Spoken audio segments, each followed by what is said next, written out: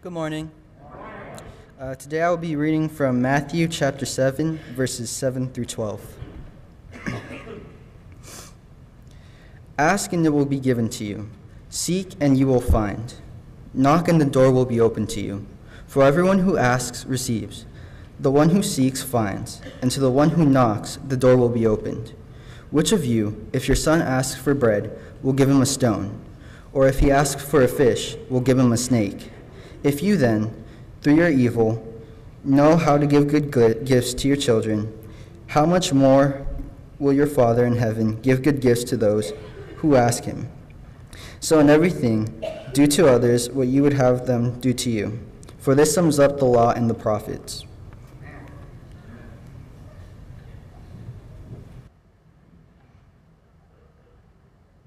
Thank you, Esteban.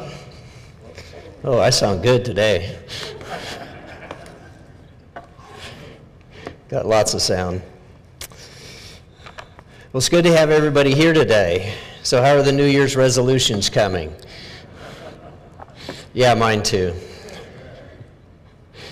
So we've been talking a little bit about being able to share God and what that really means. We want to talk about a God who gives today and what that's like. But this is kind of the theme for the year, is the idea of sharing God and what that's all about. And we're going to be sharing the heart of God. And the heart of God involves a whole lot of things. And so part of that is being able to share about a God who gives. And so we wanted to talk about that a little bit today and see if we can't get a better grasp on that. Now, every time you talk about giving, it just scares people to death, and they clutch at their wallets. And, they just get this panic, terrified look on their face. Relax for just a minute, okay? The plate has already gone by. It's not coming back again. You're okay. So calm down. But I think it is important to understand some things about a God who gives, and I think that's one of the best things about God, and He's really incredible. And so the passage that was read to us just a few minutes ago, I find to be very, very great, because here He just says, ask and it'll be given. Well, I like that. Isn't that great? All you have to do is ask. Ask and it'll be given. And then He gives you the other ones too, seek and knock, and things are going to be opened up. Now, you realize He did say you have to do something. You do have to ask, you do have to seek, you do have to knock, but God's willing to give that. He's not trying to hide it. He's not trying to make it difficult. There's not a lot of paperwork and red tape that go with this. It's a matter of just saying, here's where we are, here's what needs to happen. And so He's explaining about a God who gives, but He wants somebody who wants it, who's willing to ask, who's willing to seek, who's willing to knock, who's willing to say, how is it that I get this? And so it's not just, well, I see you need some, let me dump some on you. It's the people who realize their need and then are willing to go to God and willing to ask God for it, because they recognize that God is the one who gives. And so we're back to God being the giver again. And I think that's very, very important for us to realize, that God's the one who gives. And then He goes to the next part and He says, if you have a son and he comes and he asks of you. And so the relationship He's talking about here is about our children, about our sons and daughters. Now, it doesn't mean that if any kid on the street comes up to you and says, I want, well, He's not talking about that, is He?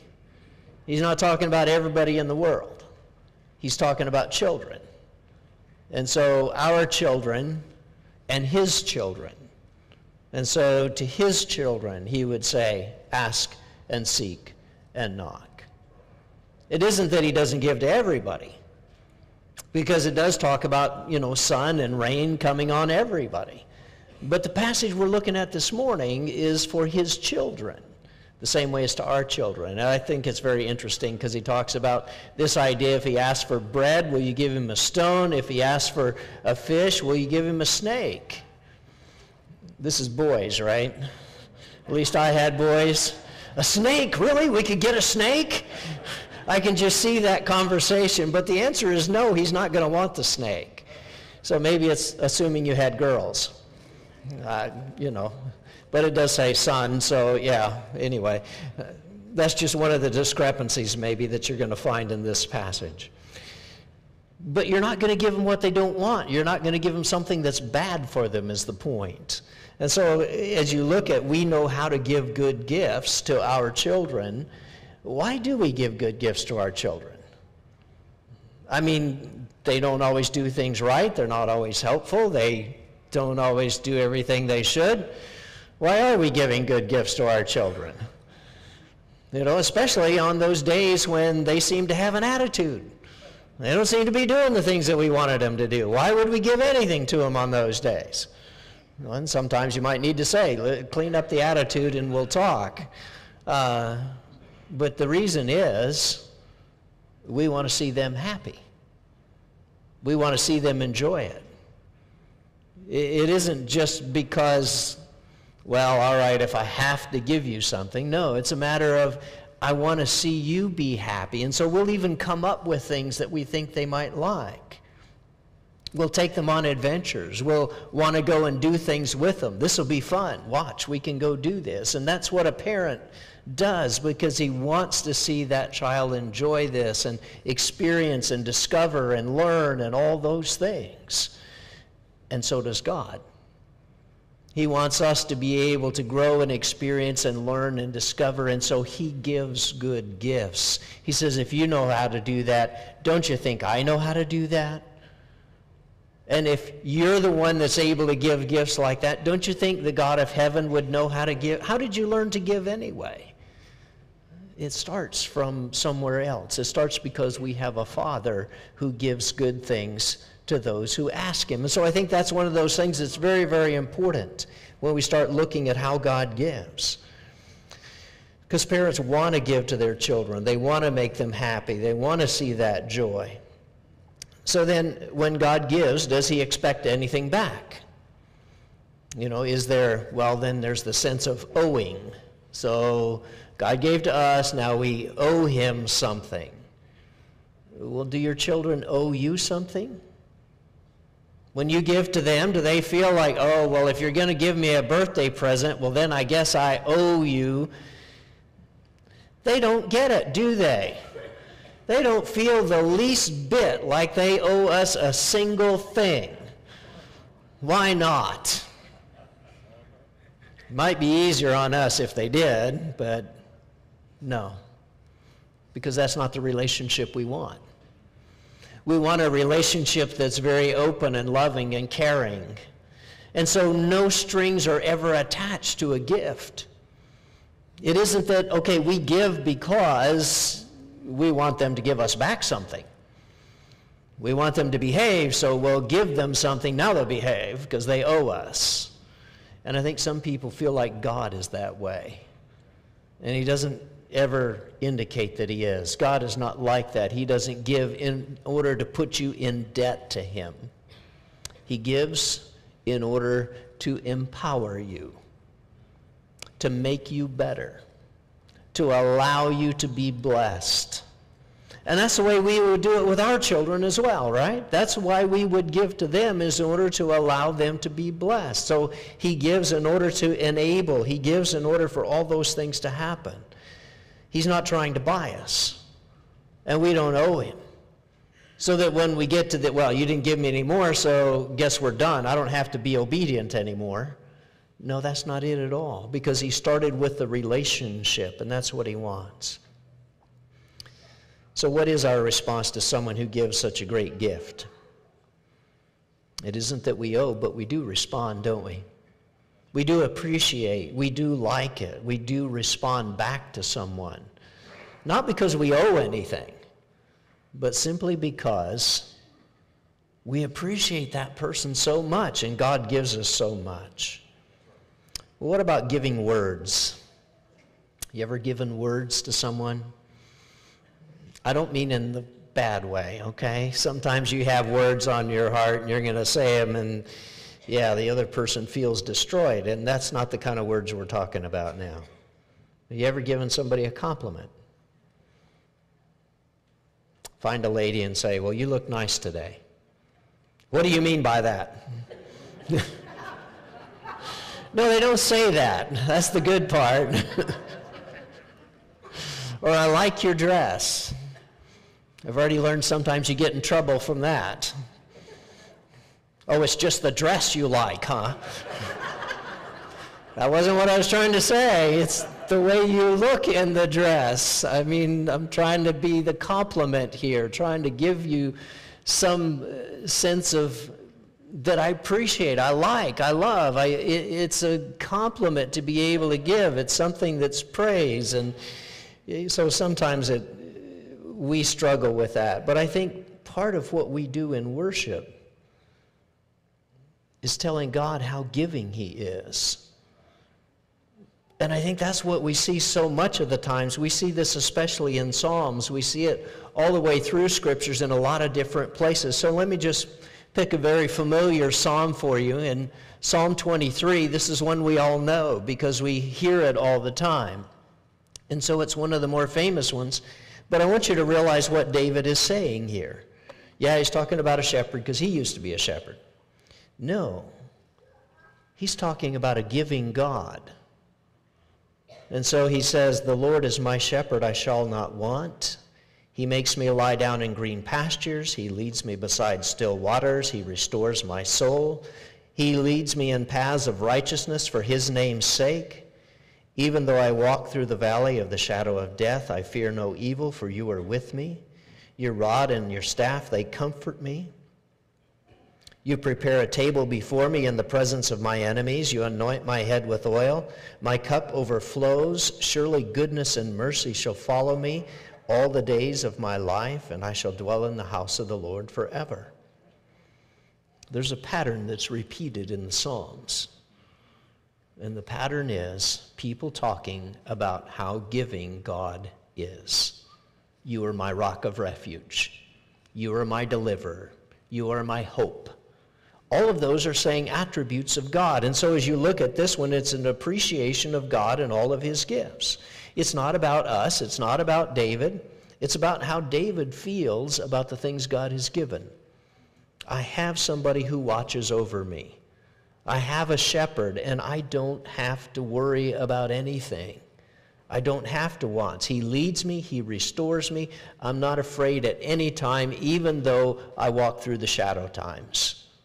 Even though there are some times that are so difficult and so black and so dark and people die, I don't have to be afraid in those times because he leads me, he guides me, he gives me security, he gives me peace.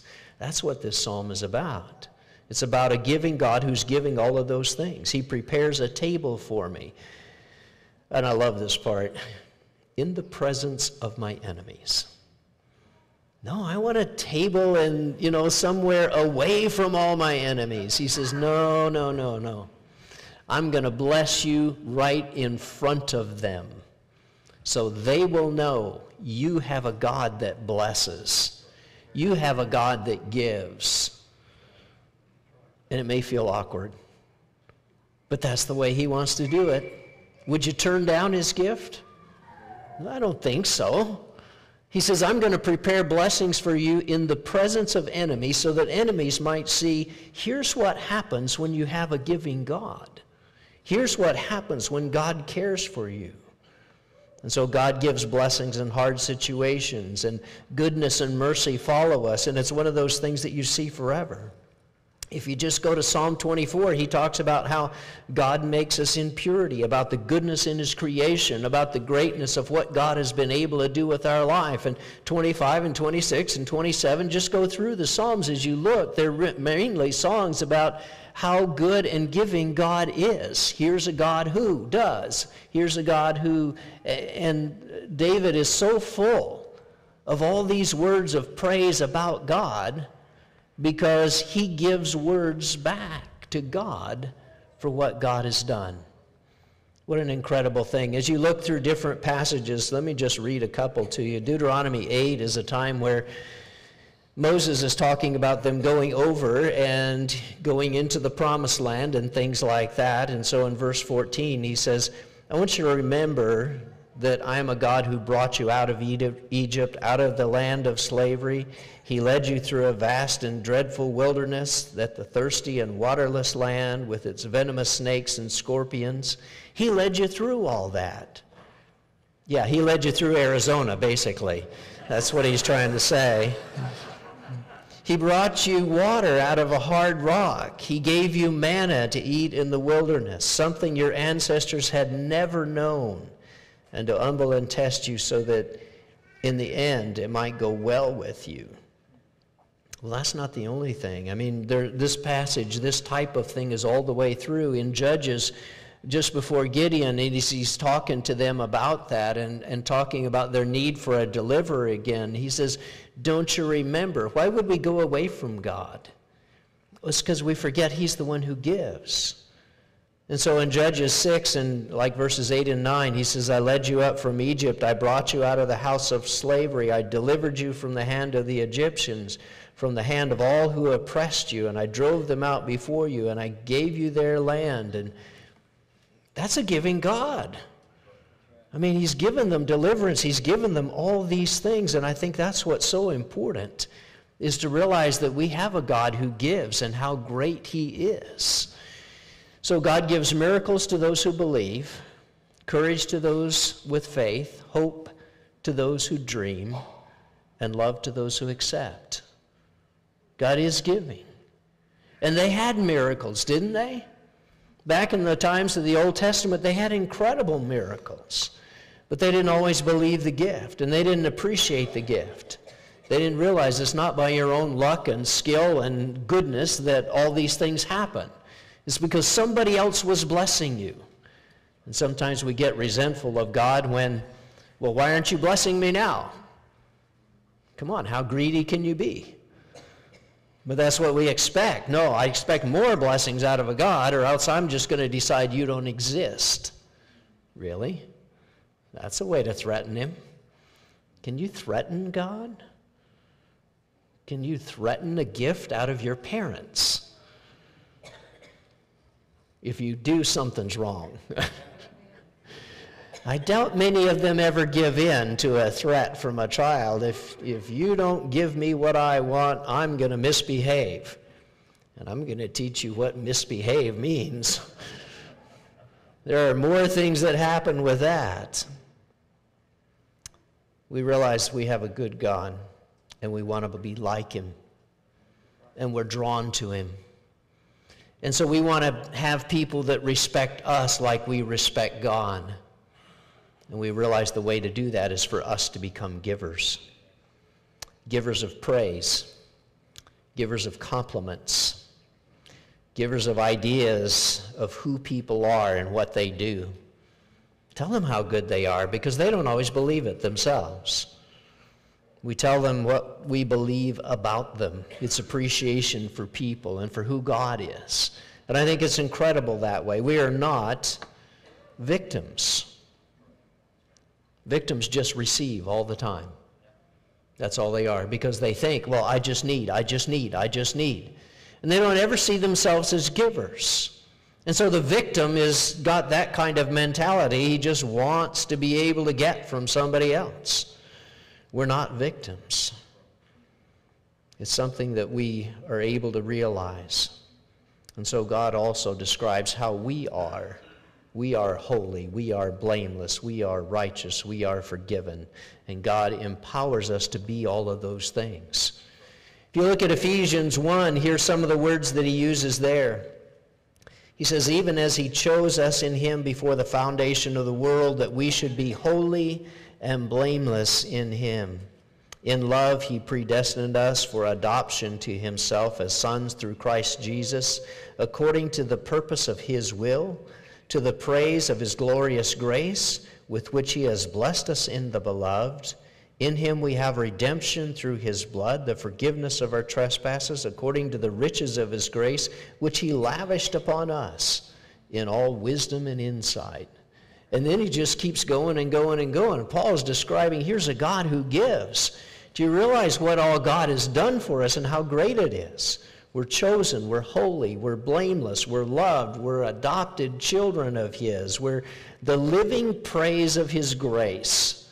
That's pretty good. We're blessed, we're redeemed through His blood. He has lavished grace. I like the lavish. I don't know how much a lavish is, but that's a lot, I think. Okay, He's lavished grace and wisdom and insight us. And so that's what a tremendous relationship that is. And that's what it's like when you love someone. You give a compliment and they give appreciation. You give more and they appreciate more. And so you give more and they give more. And it's a never-ending cycle. You can't outgive somebody who is a giver, because that's just the way they want it to be. And they do it because of who they are. And it's how it is to be loved by God. He gives to us and makes us better, holy, redeemed, forgiven. And we appreciate more with praise and worship. And so we say it. And He gives more blessing. And we become like Him and we give more to others. And they give praise to God because of why we did it. Because we did it in His name, not so that somebody would say thanks to us, because we wanted to give in His name. And they appreciate God and they appreciate us more. And we begin to be blessed, and they give, and we appreciate, and they give. And God is praised through it all. Now the opposite is also true. You realize that. It's the way the world usually functions. We take, and somebody gets angry. And so we feel like a victim, or we feel like an oppressor, one of the two. It depends on if you're the dominant or if you're the person who feels victimized. And so it can go either way, but it's the same thing. We become more of a victim or more of an oppressor, and so hate and resentment kind of build up. Resentment if we're the victim, hate if we're the aggressor.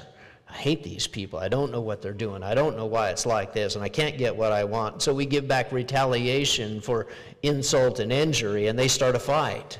And we respond back with a war. And it just keeps going and going and going. And you don't get out of that cycle either until you've completely destroyed each other. Listen to what Jesus says about this whole thing. It comes out of Luke chapter 6. It's Luke's version of the Sermon on the Mount. He says, "Judge not, and you will not be judged. Condemn not, and you will not be condemned. Forgive, and you will be forgiven. Give, and it will be given to you. Good measure, pressed down, shaken together, running over, will be put into your lap. For with the measure you use it will be measured back to you." That's an incredible passage. He talks about judging and condemning and forgiving. It says if you don't want to be judged, then don't judge, because it will be exactly the way that you do it. And I found this to be incredible. I've seen it over and over and over again, that people will come in and be so critical of someone else. And then sure enough, something will happen there in their life, and they're shocked when people are critical of them. Well, they're not supposed to be like that. I know, but you were. You get it back. And every time that you start that process and you feel like, well, it shouldn't be like this, and I'll just point out everybody else's mistakes, guess what? Yours rise to the surface, and everybody sees them, and everybody knows them, and maybe they're too nice to say it. So they don't criticize you, but they know. They know. And you feel it. You go, why doesn't everybody like me? Because you're so critical of everybody else. You get the same judgment back on yourself. And even if they don't say it, they don't like people like that. They like people who are loving and kind and giving, not people who are hateful and resentful and ready to pick a fight and point out every mistake you ever made. God does not approach us like that. And some people feel like God does, that that's His way of doing things, that He wrote a Bible and He wrote a law, and in there is all the reasons why we are wrong. Just point to any page and pick any passage, and it'll come up with something that says, yeah, you're wrong because of this. And if that's your approach to God, you can use the Bible that way to find something wrong about everything that you are. But God is the one who makes holy. God is the one who makes blameless. God is the one who makes righteous. God is the one who gives grace. And his intent is never to point out all your mistakes and condemn you. And so why would you do that to anybody else? If we're going to be like God, then we don't condemn. We don't point out mistakes. We don't judge. And then the third one is, when you forgive, you're forgiven. Wow, that's a tough one. The thing about all these two is God tends to overextend. He does more than what we do. And so, if we don't judge, he has no judgment at all. And if we are not critical most of the time, he is not critical of our mistakes. And if we forgive somebody for a little thing that they did, he forgives everything that we've ever done. What an incredible thing it is, because God just overdoes all the rest of this. When we refuse to be judgmental about someone, he refuses to be judgmental about us. When we refuse to be critical and condemn people, he refuses to do that with us, but rather extends grace to us. And so you look at what God is able to do. Give and you'll receive. I don't know how you pack it. Pressed down, shaken together, running over. I thought it was a bad thing to spill, but he says, no, it's going to get all over your pants. It's going to spill into your lap.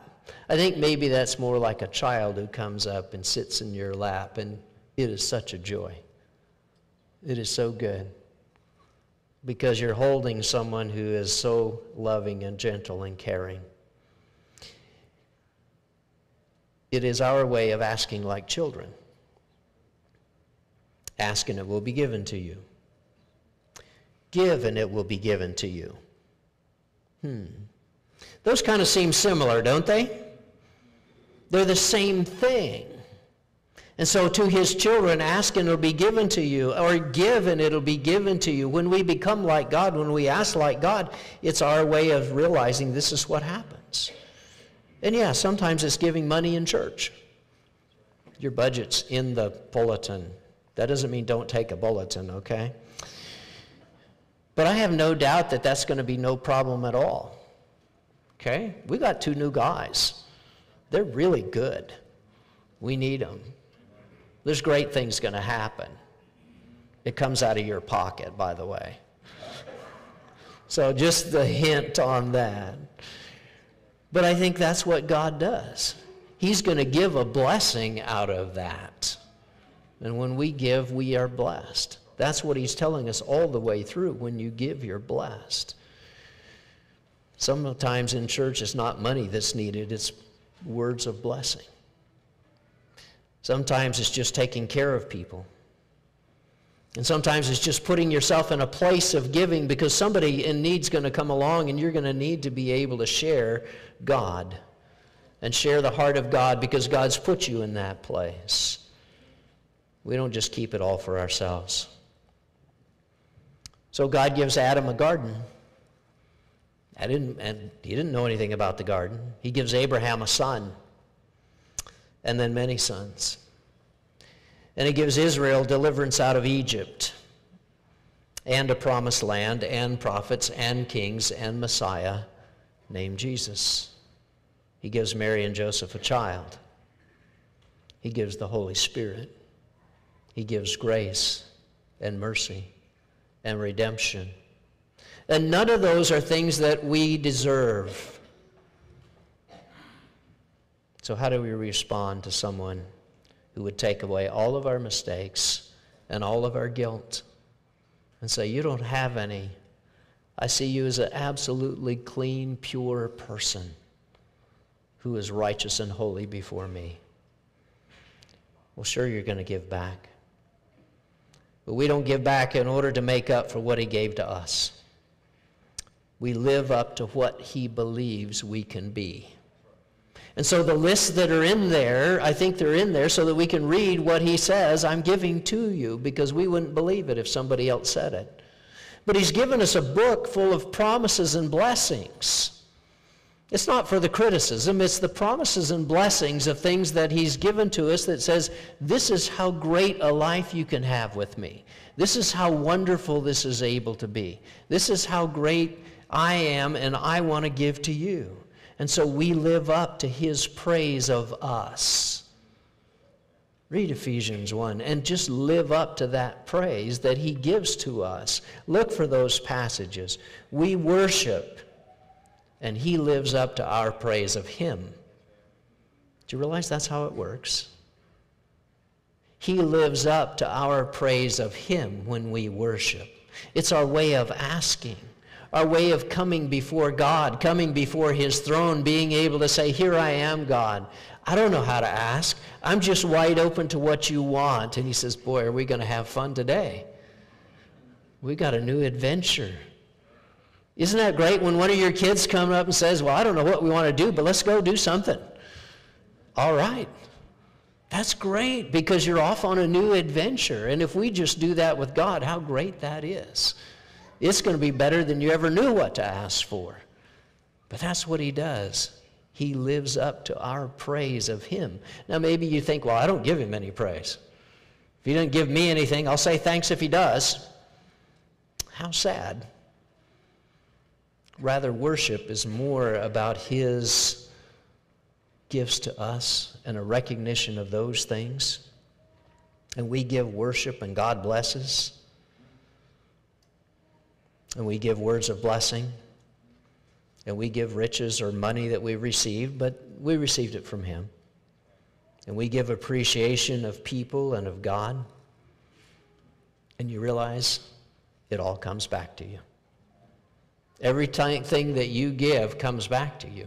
Maybe not in the same way, so don't think you're going to give away everything in your wallet, and by the time you leave, it's all going to be back in there. But there will be people who appreciate. There will be people who care. There will be, and everything that you give, whether it's money or whether it's words or whether it's blessing or whatever it is, whether it's appreciation, it does come back. And so maybe it's time for us to realize what happens with us, because God gives his Son.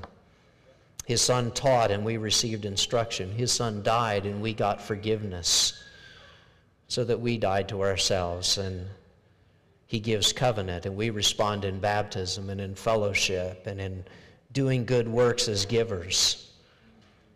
So we start that covenant. He's already given first.